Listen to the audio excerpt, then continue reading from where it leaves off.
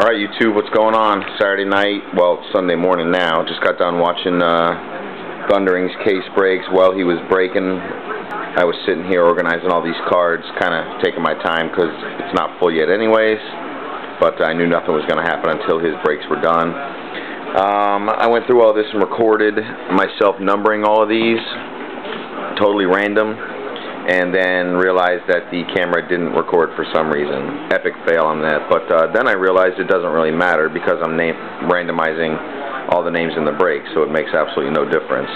But anyways, here's all of them as they were as I finished recording just a moment ago, as I was numbering them. But there's 1, 2, 3, 4, 5, 6, 7, 8. They're all here, 9, 10, 11,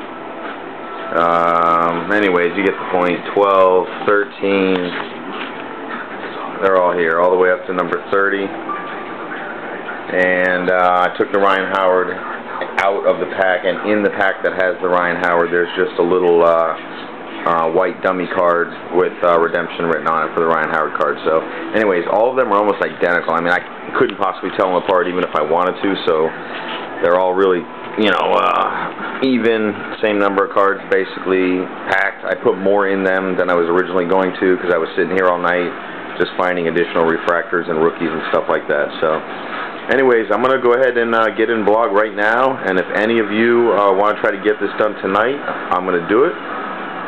There are about 4 spots left, possibly 5 if somebody doesn't pay. A couple people got in just toward the end just now, so that's great. And if there's anybody that wants to bust these right now, I'll leave a link for my most recent video so you guys can take a look at what's in them if you weren't already aware. And take the last 4 or 5 spots. I'll open up the one that's not paid if you guys want it. So, alright guys, let's get it busted. Thanks a lot. Later.